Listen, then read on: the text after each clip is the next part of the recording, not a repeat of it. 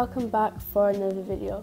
Today's video I'm going to teach you how to use MediBang Paint.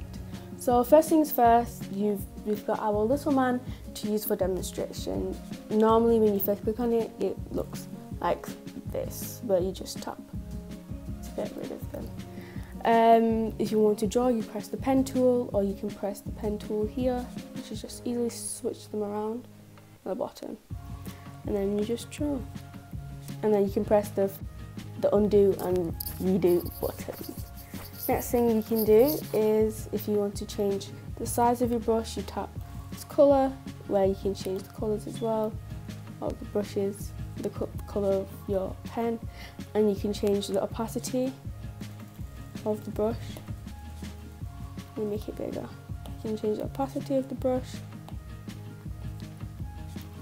etc. You can change the size. So I'm just going to keep him out here. I'm going to draw him a little friend.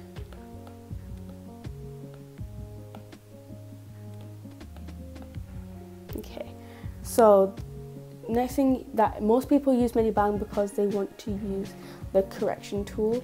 So if you want to access the correction tool, you press this where it loads the brushes, then you press more, which is here, and then the correction tool's here. I normally keep my correction at 10 and 20 for line art or etc.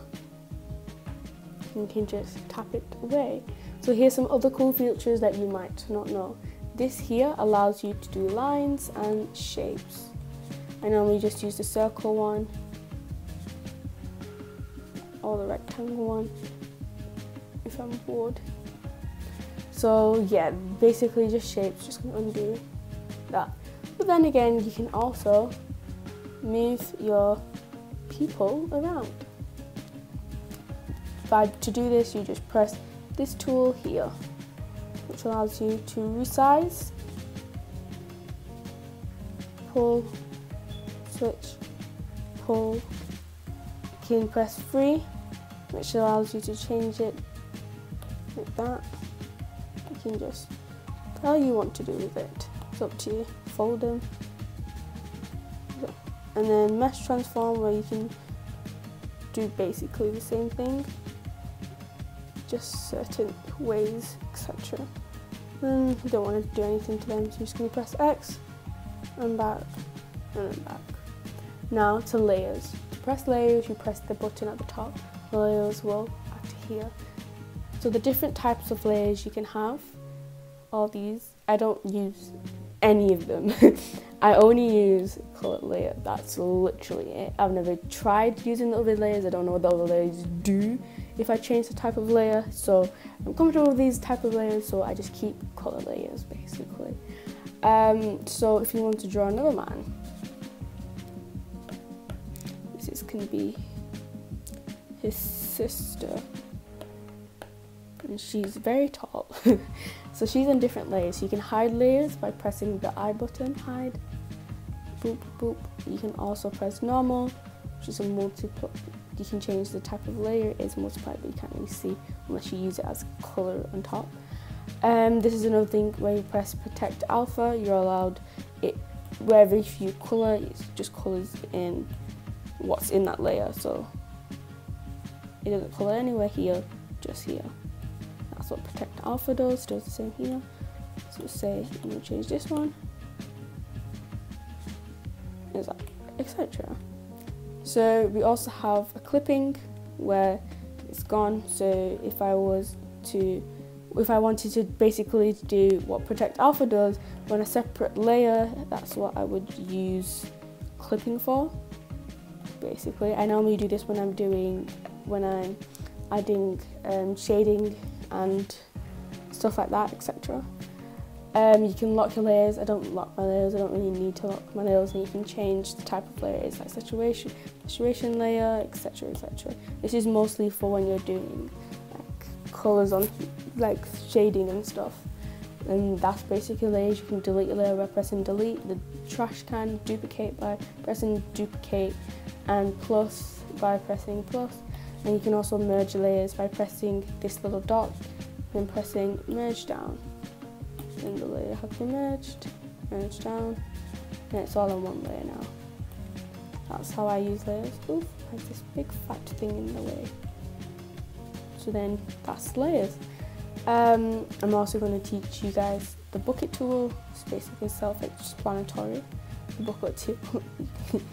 We're going to use this tool. This allows you to do this, and then it selects whatever is in white, and then you're able to move it like so. Oof, wrong layer. All the time. And then if we go on the right layer, you only move that because these two are on the same layer. You just want to move one thing or edit one thing from the layer, you can. And if you don't want to do that, you can press this, but press a certain layer, and you cannot draw like out of that bound, so it won't draw anywhere else but there. And then you also have this, which is basically the same thing, but you just colour it instead, and then you can't go out of there. That's basically what it is. And I don't use this because it's not really helpful. It doesn't really do anything, or I don't really know how to use it, so that's probably why. And another cool thing that most people use, especially if you're going to do comics, etc., and you want to try out MediBang, is you can use panels. So I'm just leave default, and then you can just make really cool panels. It's not even letting me do it. Will it let me do it now? No, we'll just do them like this, yeah. And you can do your panels however you want to have them, etc. And then you can add text. This text, I wouldn't advise using the text thing because it's kind of just annoying for me. I never really use it. It gets really annoying because it keeps popping up and you're like, move, kind of thing. So that's basically the basics of MediBang. The other thing I wanted to show you guys is how to add more brushes. So these are the brushes I have. I just edit the brushes. The only con about MediBang is, I think, is the lack of being able to like edit your brushes. So you can't really create much brushes or download much brushes. So you can press add here at the top, add brushes, and then it takes you to the cloud and you're able to download any brush that you want. They actually have a wide range of brushes, and that's pretty cool and pretty helpful. And also the thing is, if you slide, you can copy the brush, which means duplicate, slide to delete a brush, delete, and if you want to rename your brush, press the settings of the brush, and you can change and edit the brush, and you can change the name of the brush, etc. So that's basically it for this video. I hope this was helpful. Like and subscribe for more videos, and bye!